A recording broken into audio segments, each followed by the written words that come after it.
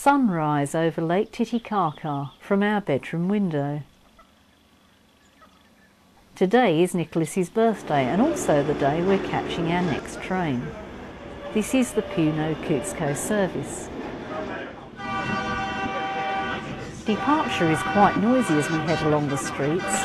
Soon we are skirting the side of the lake. The train has recently been refurbished and has similarities to the Orient Express decor. After all, they are part of the same group owned by Sea Containers in the UK. Lunch and dinner will be served along the way and preparations were already in hand. A stop is made at Juliaca to take on passengers and goods. This is the most major stop between Puno and Cusco.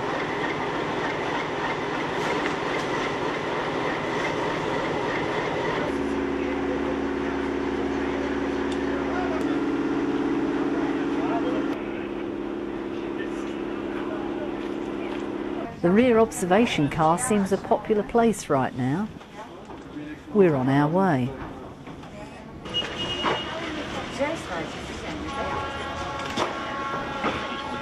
Back in position.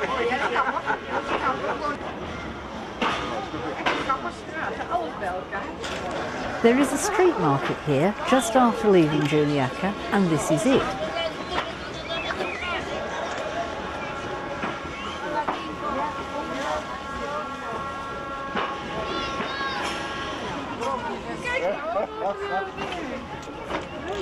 The crowds of people flow back and set their stalls back up on the track the second the train is out of the way.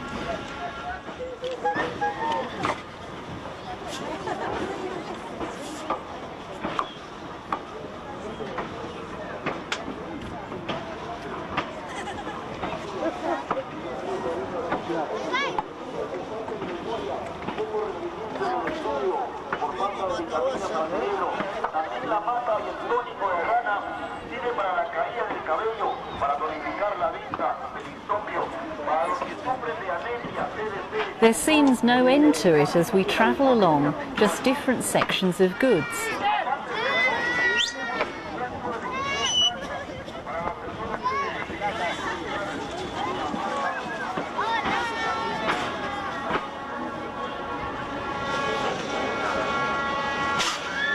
These are water bottles.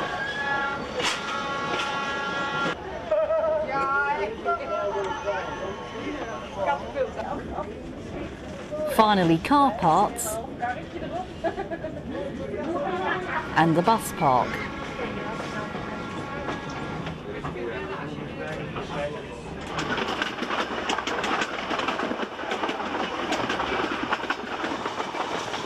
Having left Juliaca, the land is quite flat for a while.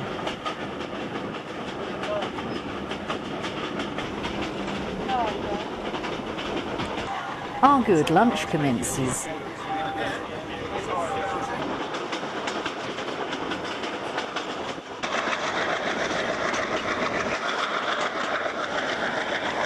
As the hills get near, we start to climb until we reach La Raya.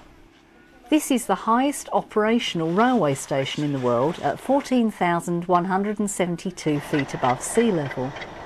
Galera on our first train journey was higher, but doesn't have regular passenger trains. There's even a small church up here. These sellers rely on the trains for their income and they seem to be doing good business. Well, she keeps on licking her mums.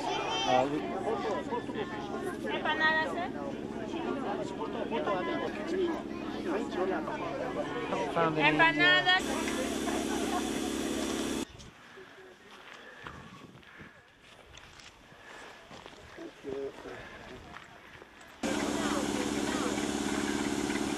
Back on the train, it's time to see what people have bought. This might look okay on the sofa. Peruvian warm hats are popular.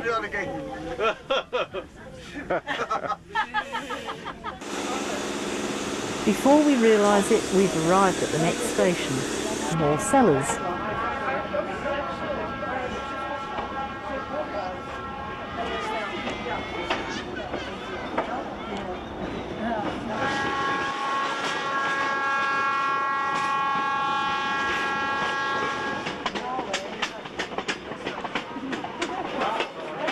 As the mountains close in, we seem to be following the river from now on.